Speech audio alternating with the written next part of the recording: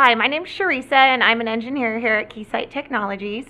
I'll show you techniques on how to improve your signal analyzer sensitivity when the signal amplitude is close to or below the noise floor of the instrument. In some cases, optimizing sensitivity adversely affects the sweep rate of the analyzer, so I'll also discuss techniques to improve the sweep rate, which is especially important for spurious and harmonics testing. I'm using the Keysight N9010B EXA X-series signal analyzer. The EXA is your first best choice when you need maximum value in signal analysis all the way up to millimeter wave frequencies. It helps you find the answer faster, whether you're seeking tighter design margins or shorter test times. The X-series signal analyzer family now also offers a streamlined multi-touch user interface, and it's been optimized so that you can select your measurement parameters in 2 touches or less. Through a superior user experience and enhanced performance, the X-series signal analyzers are the industry's benchmark for accessible performance. First, let's take a look at a simplified block diagram showing a typical signal analyzer with the analyzer's input terminated in a 50 ohm load. The equation on the top shows the parameters used for calculating the noise floor. I will discuss how to improve your sensitivity by making adjustments using the following techniques: the input attenuation, resolution bandwidth, preamplifier, and using noise floor extension, which is a built-in noise reduction algorithm unique to the X-series signal analyzers. So before I get started, I'd like to show you 2 new features that we've added to our multi-touch X-series analyzers. First, we've added a nice, easy-to-use trace settings table. I'm able to quickly activate in this SA mode up to 6 traces at a time. And also, we've added a new marker settings diagram. I can quickly access the diagram and turn on up to 12 markers. And what I've done is I've turned on 5 markers and then applied them to each of the 5 traces that I've also turned on. So now we're in basic SA mode. I have a 6 gigahertz center frequency and a span of 50 megs. The input attenuation is set to 10 dB. The resolution bandwidth is 1 megahertz. The preamplifier and noise floor extension are off. Please notice the sweep speed of 1 millisecond on the bottom right. Marker 1 is at the center of the trace, and we have a reading of minus 78 dBm. First, let's see what happens when I drop the input attenuation from 10 dB down to 0 dB.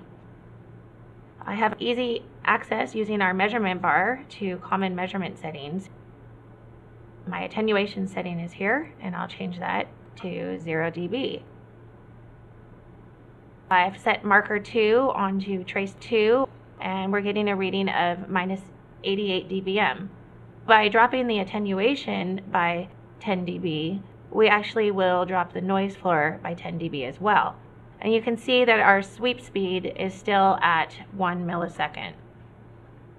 The downside to decreasing the analyzer's input attenuation is an increase in the analyzer's input voltage standing wave ratio, as the down-converting mixer is now directly exposed to the analyzer's input. Caution must be observed when removing front-end attenuation, as it is possible to overdrive the analyzer's mixer, resulting in compression and IF overload.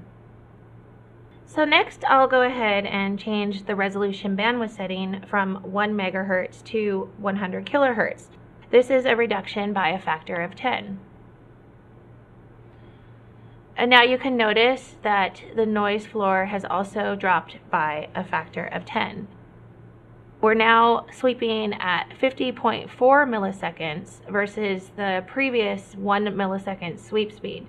So a reduction in the resolution bandwidth setting does affect your sweep speed. Often, when you're looking for low-level spurs, it is necessary to balance the trade-offs between sweep speed and your displayed average noise level. The new fast sweep feature in the EXA allows you to lower your RBW, thus lowering your noise floor while still sweeping quickly. Another technique to improve sensitivity is to use the analyzer's internal preamplifier.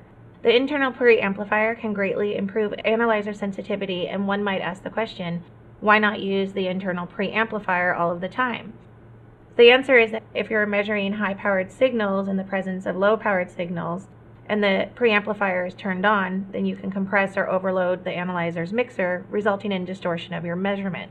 So I'll go ahead and turn on the internal preamp, and we'll see the tremendous improvement in sensitivity. So now you can see there's a low level spur popping up at marker 4. We're getting a reading on that marker of minus 110 dBm. Notice that when you use the internal preamplifier, the sweep speed doesn't change. Using the internal preamplifier does not slow down your measurement. To even further improve your sensitivity, you can use a feature that is unique to Keysight's X-series signal analyzers, noise floor extension.